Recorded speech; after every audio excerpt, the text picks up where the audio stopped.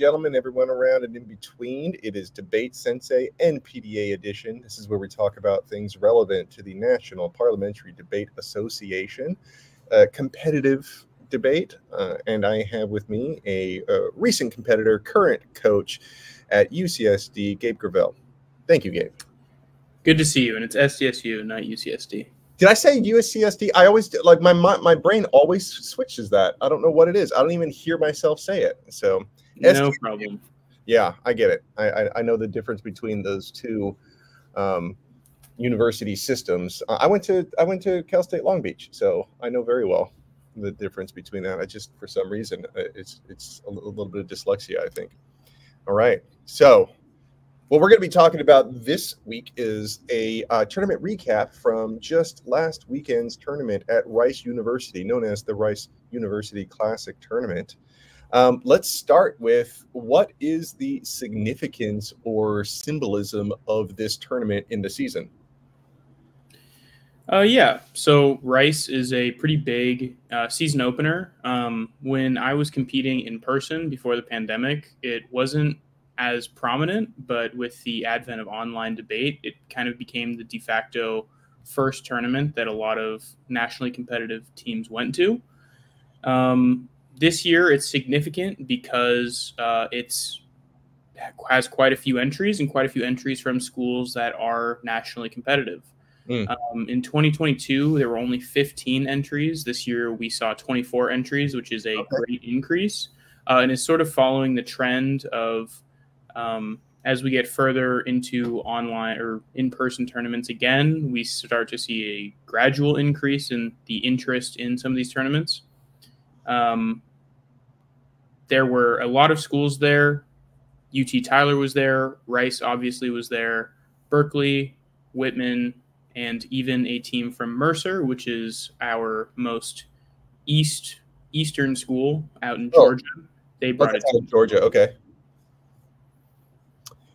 Yeah, so I just was doing an episode for CETA, and they have another school, Emory, out there but theirs is in CETA. So it's interesting to see where all these different schools come from. So, okay, are there any divisions, or is it all one division? Novice Open. Yeah, so they didn't have divisions at this tournament. I believe that they just didn't have enough teams to make a novice division. That's relatively common at tournaments like this that are more focused on having NPDA at a national level. If you're willing to travel from California or Walla Walla, Washington to Houston, you're more likely going to be in the open division, is a general rule. Okay. I'm looking at some of the entries. It looks like obviously Rice comes with the biggest entry. It's the easiest for them to bring somebody. But we got McKendree. Tell me about that team.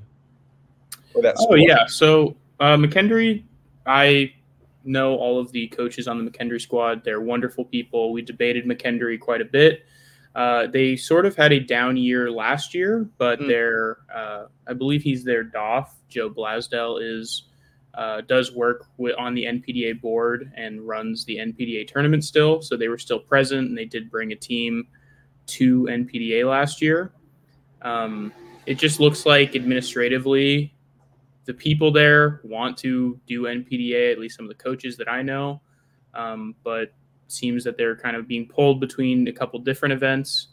I talked a lot with their main coach, Brent, last year at NPDA, and he obviously loves NPDA as a format. So it's great that they were able to make it down. They're located in Lebanon, Illinois, which is about an hour away from St. Louis. So it's not local for them, but it's more local for them than, say, Golden Gate Invitational. Okay. Who would you say is their leading team? Or would you say? I'm really not sure. Last year they only brought one team to NPDA, and it was people who'd been doing, I believe, NFALD all year. They were just more so trying it out. Not sure who's carried over and how their teams are this year. All right. So let's talk then. You got 24 entries, one division. What were the break likes? Who was the big? Who did anyone break multiple teams? Yeah, so 4 schools ended up breaking teams. Okay. UT Tyler, Whitman, and Berkeley all broke 2 teams. And then Rice was able to break, I believe, all of their entries, Oh, breaking 6 teams. what? Unless there's another Rice entry hiding here. But it was really an impressive showing from Rice, being able to break all 6 of their entries. Whoa. And they filled up quite a bit of the bracket. Half of the bracket was Rice teams. Okay. Half the bracket was Rice teams. Okay, so how does the system work? I'm looking at it. It says there's 5 rounds.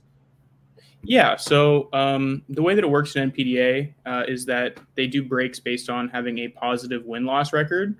So if there's 5 prelims like there was at Rice, that means you have to get 3-2, win 3 rounds, lose no more than 2 rounds to break. If there's 6 rounds, for example, you have to win 4. Some tournaments might break 3 threes, but typically if you win 4, you know for sure that you're breaking. Right. And because of this, you don't always know how many teams are going to break at every tournament because it could be a different number based on how prelims go. Okay. So they had 12 teams that had that had 3 or more wins, which caused them to do a partial octos round. Oh, okay. And this partial octos round is actually pretty. It's a bit of a headache to look at on the tab room because they had. So how partials round works is that they'll have the bottom of the bracket debate each other as if it's an octos round, and then the top, in this example, 4 teams will buy through this round and just go straight to the quarterfinals. Mm-hmm. Because Rice had so many teams and all of their teams were towards the bottom half of the bracket, they were in every single round, meaning only 2 rounds actually happened, and Rice had to have 2 walkover rounds. Okay. A walkover round is when 2 teams from the same school hit each other, and the team just decides to who they would like to advance. There are some different team policies and politics on this. Typical perspective is that you don't have your debaters debate each other. Mm-hmm. You just decide based on seniority or who needs more MPT points or whatever. I'm not sure what Rice decided, but I believe they are also a team that doesn't have their debaters debate each other. So they had 2 rounds that were just walkover rounds and 2 other rounds in the partial. Right. Okay. And so, and both of the partial ox, they both won, huh? Mm-hmm. I'm looking at that. All right. So when we get to quarters, Rice is in every single round. Yeah. My goodness. Oh, wow. That's pretty amazing. So now at some tournaments, I know they didn't post the sweepstakes here, but at some tournaments, the hosting school doesn't get sweepstakes. But if they did, it looks like Rice is walking away with this tournament overall, no matter how they do from here. Yeah, it'd be pretty hard for anyone else to possibly get more sweeps than them. Okay, but Rice only picks up 1 of those 4? Yeah, I believe that is the case. 3 out of 4 of the Rice teams dropped. The Berkeley team that was in the quarters round is actually the Berkeley team that won the NPT last year. They picked up on the AF along with Whitman ML. They also picked up on the AF. Rice SN was the only team to advance from the Rice teams, and then a second Whitman team, Whitman GM, also advanced on the NEG. Okay, and then now we have semis where we got Whitman in both rounds versus Rice and Berkeley in the semis, yep. Right?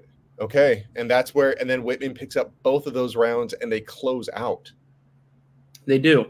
So this is a little bit of a repeat of the previous day for. Oh no, sorry, I'm misreading this. Yeah, so Whitman is on both sides. They end up being neg in both rounds, which is I'm not sure how the strikes or the flips went, but that is a pretty big advantage when you're prepping to have both your teams on the same side. It makes it a lot easier to prep. Obviously, they're prepping against two different teams. Berkeley reads things that are much different than what Rice reads, and they do have to bifurcate their prep a little bit there, but they are able to pick it up. The topic for the semifinal round was the African Union should adopt a policy to increase financial literacy. Huh. I do not know what happened in the Rice SN versus Whitman ML round. Okay. But I do know what happened in the Berkeley versus Whitman round. Berkeley, being on the AF, did not like this topic, which I think makes sense. Typically, at a national level at least, any sort of international union actor is typically difficult to debate because there is limited solvency for large big stick impacts. Further, adopting a policy always makes it difficult to have specific stable ground. It essentially makes the topic, it forces the topic to be somewhat effects topical. Right. It's not effects topical because it says that you're supposed to adopt the policy. So technically, by the wording of the topic, it isn't effects topicality, but it functions in a similar way because you're forcing the AF to choose, right? The only topical affirmatives under this topic force the AF to result in the increase in financial literacy, right? They don't have to pass a policy. Okay, cool. They don't have to. They technically do not have to pass a policy that only increases financial literacy. Right. There can be a bunch of other impacts generated from a policy. Then you get into a sort of different sort of T debate. But in general, it's not a super favorable topic for the AF, I think, or the NEG. It's also not super clear what financial literacy means in this context. Does financial literacy mean financial literacy for just people in Africa, for government officials in Africa, for the members of the AU?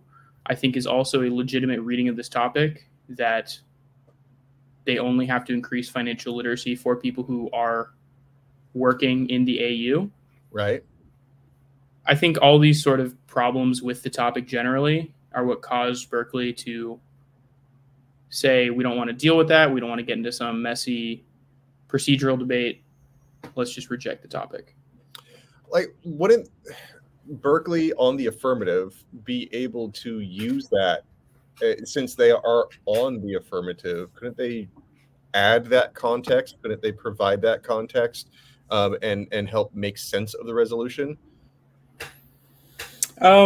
Yeah, I think. How do people respond to that argument, I guess, is what I'm saying.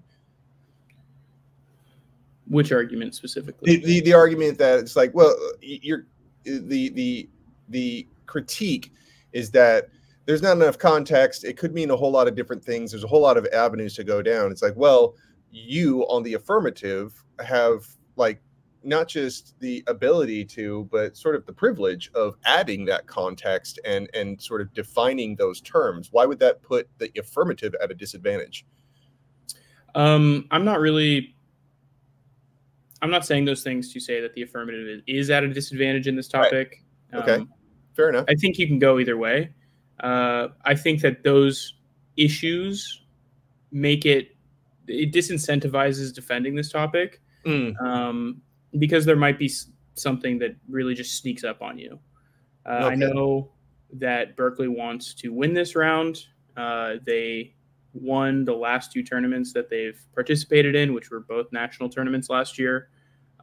This is their first tournament of the year. They want to knock this one out of the park. And I think there being some sort of oversight in topic wording that sneaks up on them disincentivizes them from defending this topic. Okay. You can, on the AF, make the argument that this mandates some level of effects topicality on the framework debate, but that would sort of shield against any sort of in-round abuse from rejecting this topic, where you would say, if we defended this topic, it would have been busted for us anyway, which would have been worse for the negative because we could leverage a million different policies that only partially resulted in financial literacy. Okay.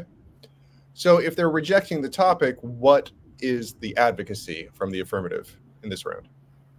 I don't know the specific advocacy text. I do know that it is a Marxism adjacent position that is heavily inspired by the writings of Silvia Federici. And I believe the alternative has something to do with embracing the occult. Embracing the occult? Mm-hmm. Yeah. Huh. Man, is there any more like way you could outline that? Do you know any more about what this alternative is?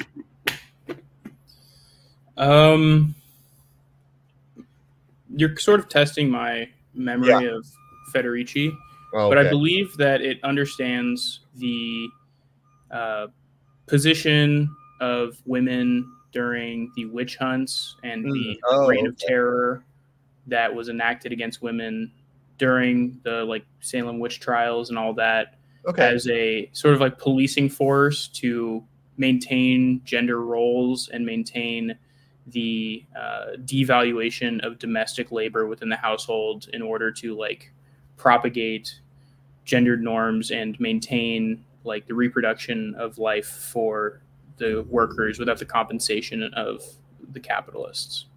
Right.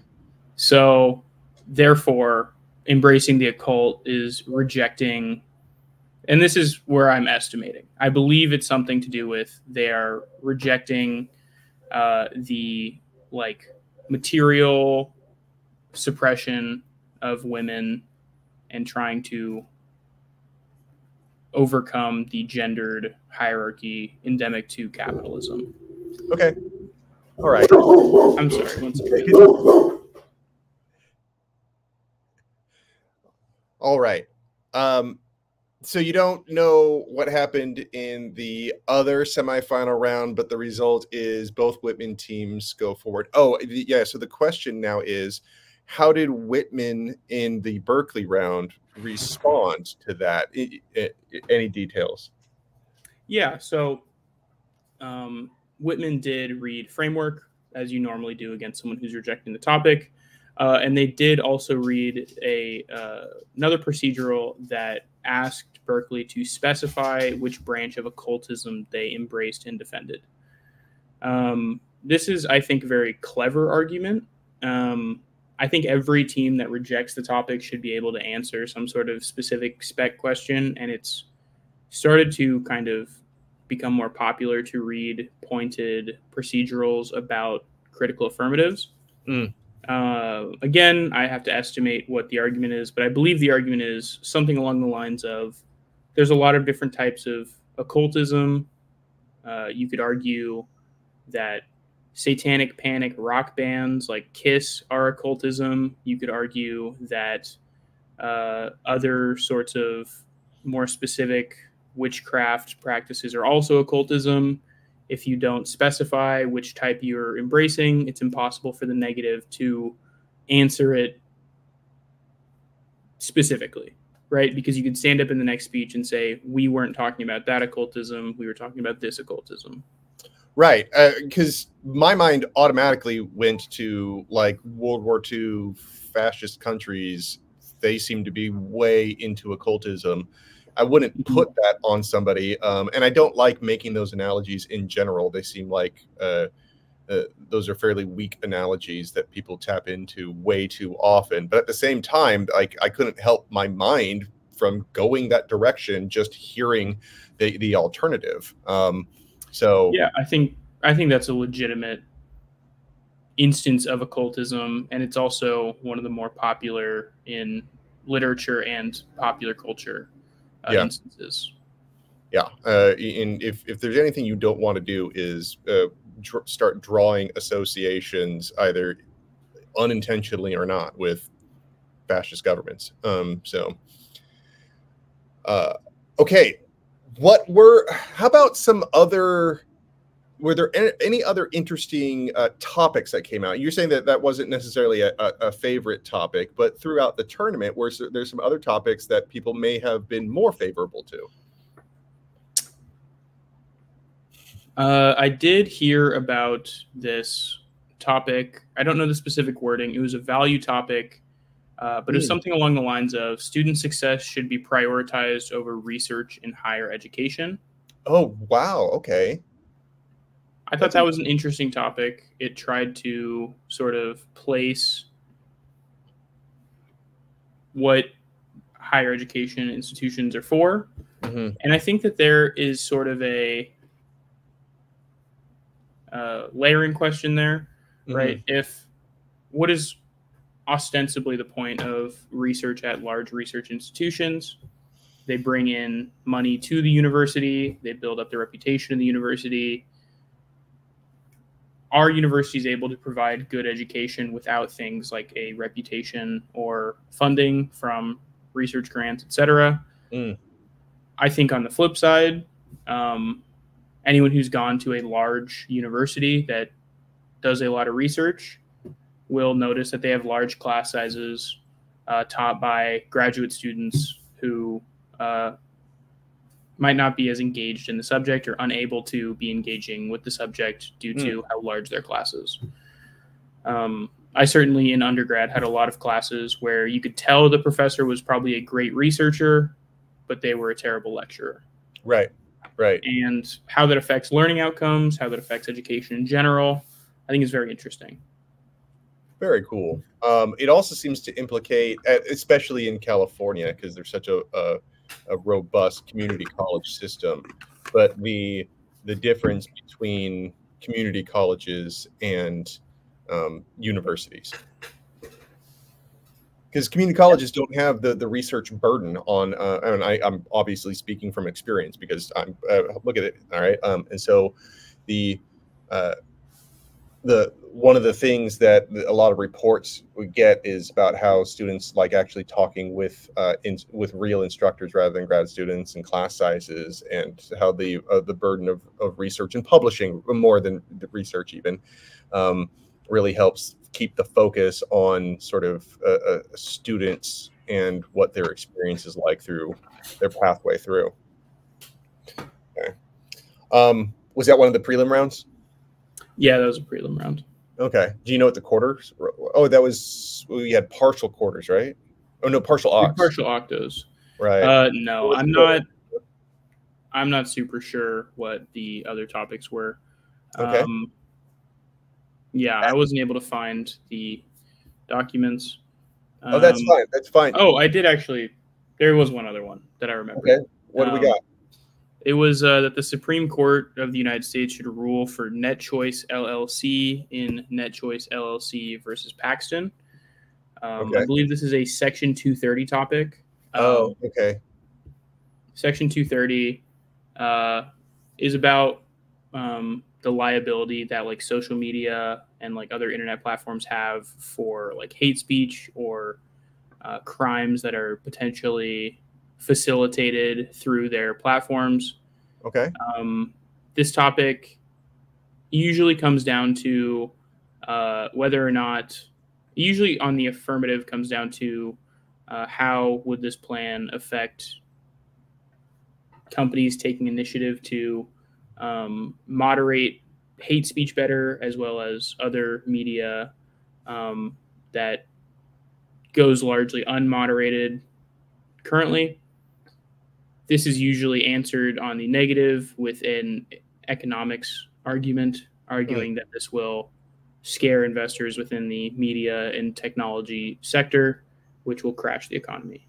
So Net Choice is what you said is the name of the plaintiff. So ruling in favor of Net Choice would increase the requirements on moderation, make it more stringent, or like I'm just making sure I get the story straight about how that, because it's not necessarily a policy, it's more of a ruling, which you could, like, obviously there's analogies to rulings and policies, but if we're just saying that the ruling is like, you kind of have to know about the details of the the court case a little bit. And I bet you anything people like look it up real quick, and then they, they're like, okay, I don't know which side is which.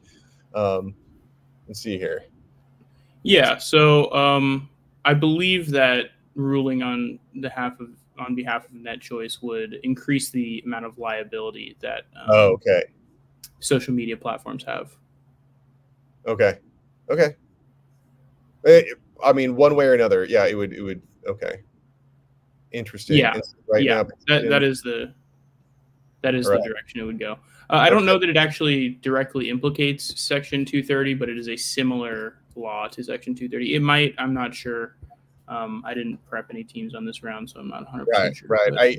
And like when I was doing it, like when I was competing, we're still just using like our extemp files for all of our research and everything like that. We're using like stuff that we cut out of actual magazines and newspapers and printed out and everything like that. Like Wi-Fi was hardly available anywhere.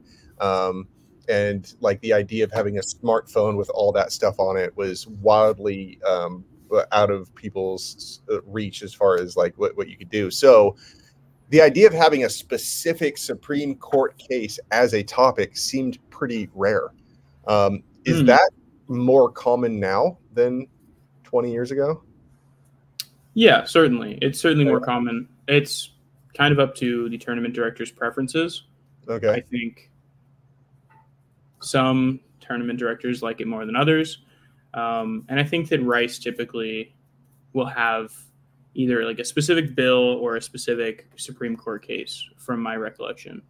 Like for all of their topics to some degree?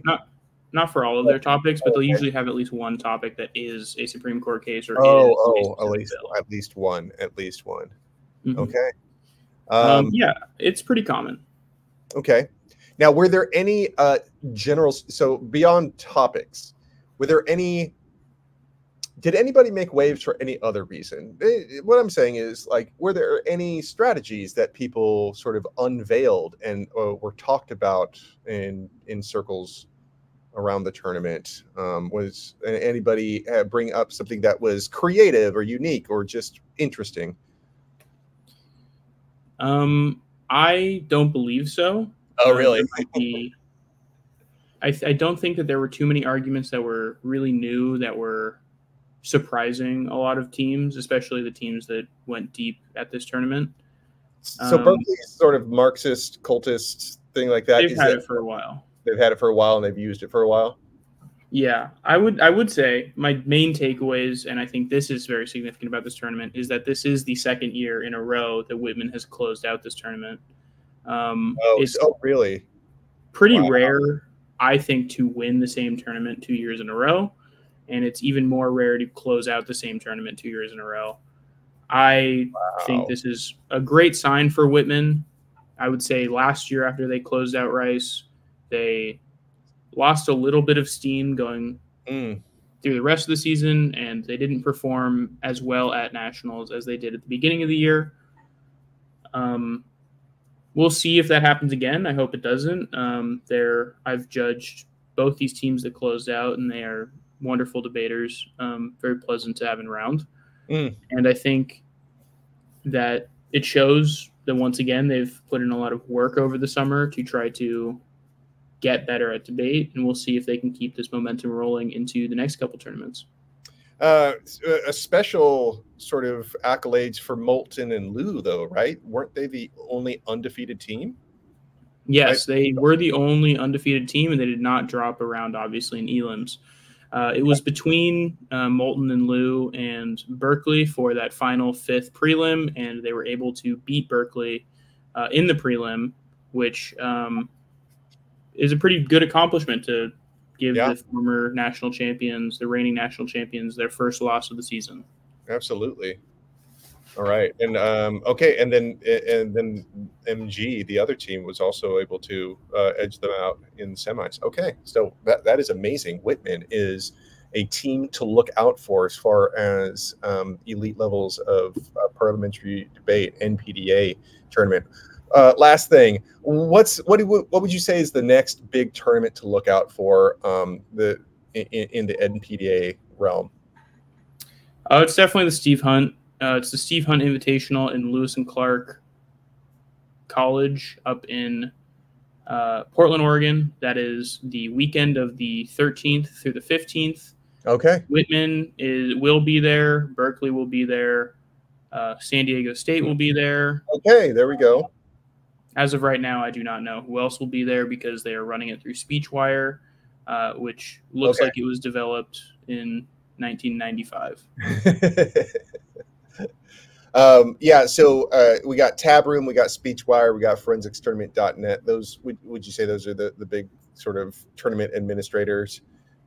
Yeah, there used to be a specific site called Parley Tournament, but that no longer works. But Parley Tournament, if you ever used it, that was secretly the best one. Oh, okay. Okay. Well, excellent. Hey, Gabe, thank you so much for giving us a little bit of insight and the sort of discussions and that happen behind the scenes at NPDA tournaments, or even just people that are generally associated with them. We're definitely going to cover the Steve Hunt recap in a couple of weeks. All right. So I look forward to that. All right. We'll see you later, everybody.